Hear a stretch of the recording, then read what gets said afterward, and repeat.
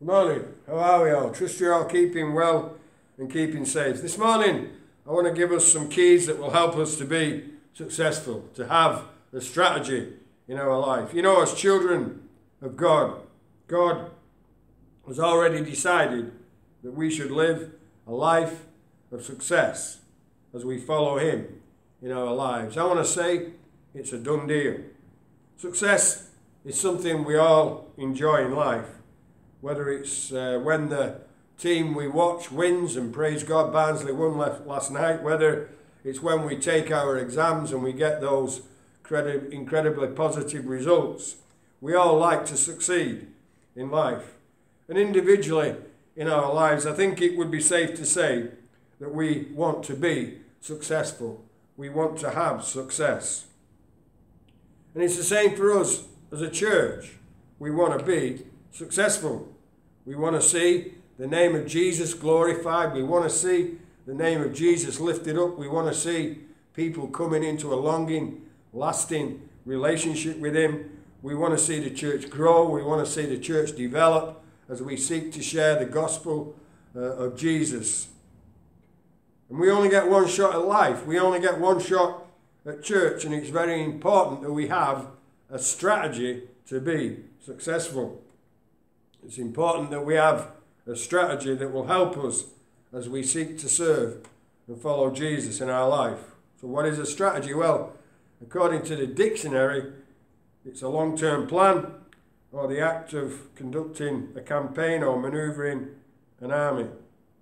And throughout the Bible, there are many key figures we could look at, but this morning we're going to look at Nehemiah. I chose Nehemiah because we can learn some vital keys that will help us to have a strategy for success in our lives. You know, Nehemiah was a successful guy. He was a key figure in the rebuilding of the walls of Jerusalem. No mean feat, but under the covering and guidance of God, he succeeded where many thought he would fail. And I suggest today that he did so because he had a strategy. He had a plan. If we were to look into the success stories of many businesses, I guarantee that there'd be one common denominator with them all. They'll have had a strategy.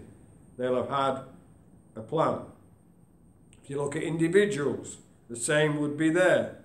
If you looked into their lives, you'll see that they would have had a plan or a strategy for them to succeed where they were looking to succeed in their life. In the big world out there, I'm not saying that we keep to their plans, but because some of those plans and strategies might not be biblically based. But the point is this: with a plan or a strategy, we're more likely to succeed in life. And we know from the Bible in Jeremiah 29 verse 11, for God says this, "For I know the plans I have for you, declares the Lord, plans to prosper you and not to harm you, plans to give you a hope and a future." So this morning, I want to come from a godly perspective, a godly plan, a godly strategy. Is that okay?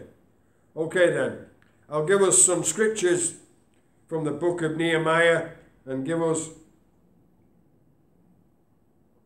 4 things that we can do to adopt a similar strategy in our lives. Firstly, we read in Nehemiah 1 verse 4. It says, "When I heard these things, I sat down and wept. For some days I mourned and fasted and prayed before the God of heaven."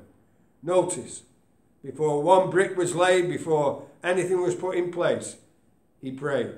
So the first thing we do, we look up, we pray. Before anything, he prayed. Before anything, the first thing we need to do is to look up and pray to the God of heaven in Jesus' name. Whatever it is, whatever we embark on, whatever it is, whatever thing we're looking to do, we need to look up and bring it before God. Let me say, it's a good starting point for our strategy. It's a good starting point for your plan in life to look up. In life, many failings can be can be traced back to the beginning. That's where the failing started. Because how we start is very important.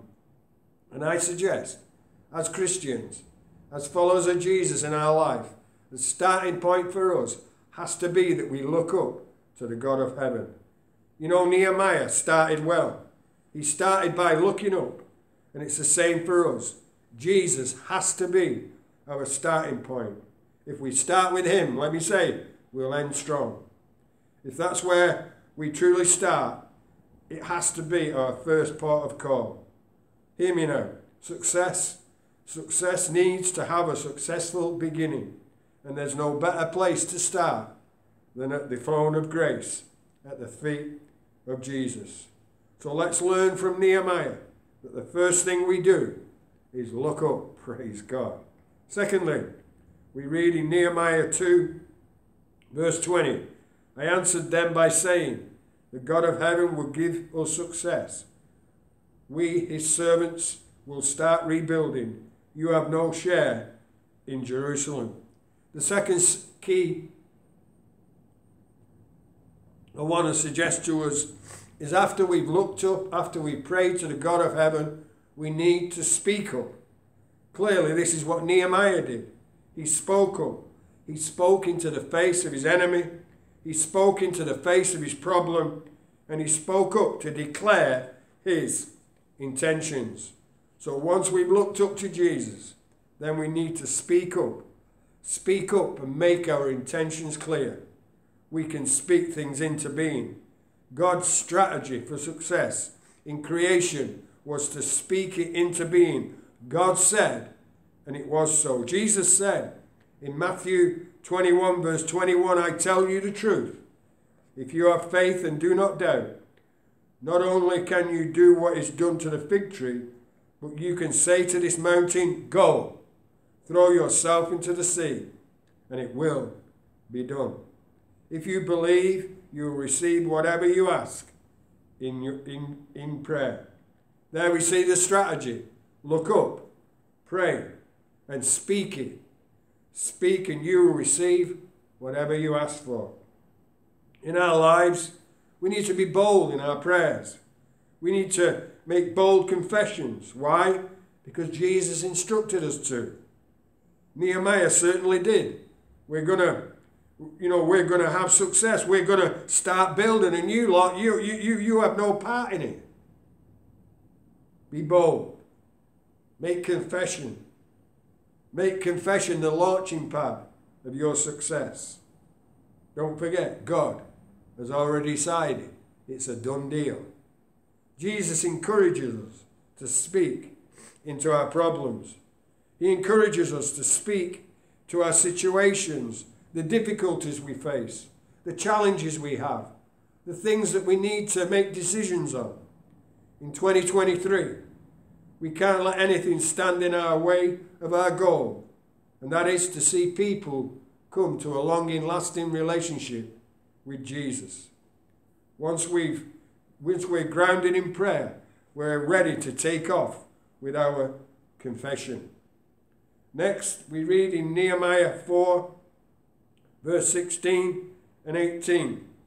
From that day on, half of my men did the work, while the other half were equipped with spears, with shields, bows, and armor. The officers posted themselves behind all the people of Judah who were building the wall. Those who carried materials did their work with one hand and held a weapon in the other, and each of the builders wore his sword at his side as he worked. Third element of our strategy. Firstly, we look up, and then secondly, we link up, and so thirdly, we link up. If we're to be successful, we need to learn how to work together. Nehemiah here had everybody working together. What a great strategy. What a great strategy. He had everybody working together. Everybody working together, looking to succeed in what God had called them to do.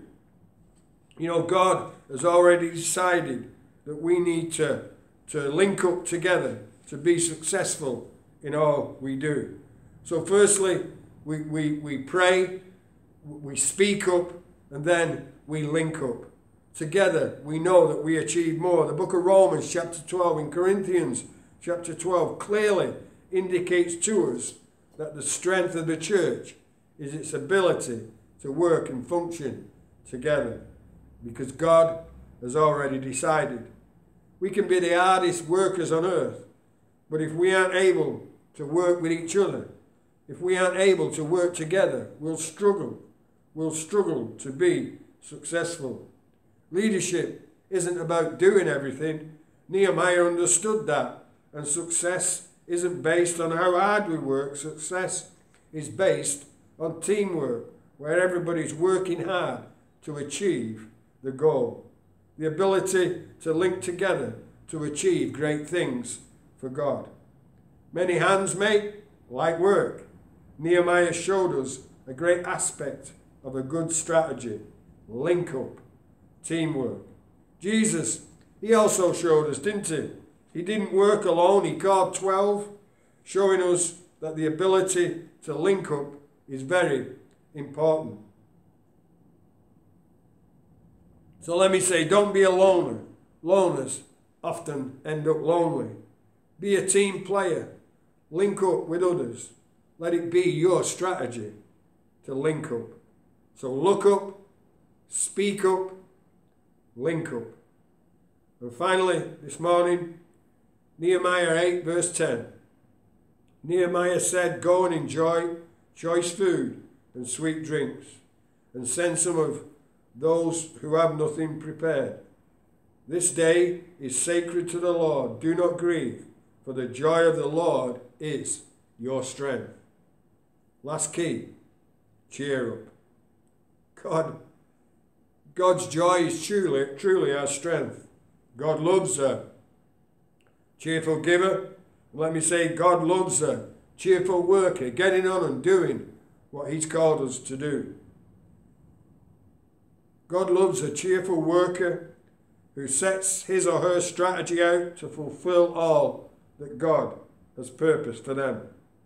You know, we can all find excuses not to. But let me say, we have no excuse not to. God, through his word, has set before us a strategy that works, a strategy that will bring success to our lives. Nehemiah here followed this strategy, and he succeeded. He succeeded where many thought he'd fail. And when you read the book of Nehemiah, many tried, and many failed. But when we have a strategy in place, we will more times than not, we will succeed in our work for our Lord and Saviour. Look up, speak up, link up, and cheer up. There we have a strategy for success. So as I close today, as I come to a close, let me ask, in your life, have you looked up? Looked up and prayed to the God of heaven for your individual situation? Have you spoke up? Have you spoke up? Have you made yourself known to your Creator? Have you put it out there, what God is speaking to you about? Have you linked up with the family of God? Have you linked yourself into his kingdom? Please don't let this day pass by. Don't let the opportunity to cheer up pass you by. Because the greatest decision, the greatest choice that you or I could ever make is to become a Christian, a follower of Jesus. But to do that, if you haven't already done it, you'll need to look up, you'll need to speak up, you'll need to link up, which will lead to you cheering up. Praise God. Let's just pray together. Thank you. Heavenly Father, we thank you today for your word to us. And I pray today for every person gathered. Maybe they haven't looked up to you, they haven't spoken up and linked up to you through your Son, Jesus Christ. And I pray, Lord, that as they do, they will find the joy of the Lord in their lives through a relationship with you through your Son, Jesus Christ.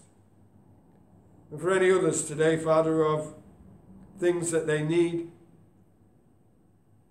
I pray, Father, that they would look up and pray to you, speak up, and that they would link up about that very situation. I ask it, Lord, in Jesus' name, to his glory. Father, we love you and thank you for all you've done for us, for all you're doing for us, and for all you're going to do for us. God, we give you praise in Jesus' name. Amen. Praise God. Have a great day.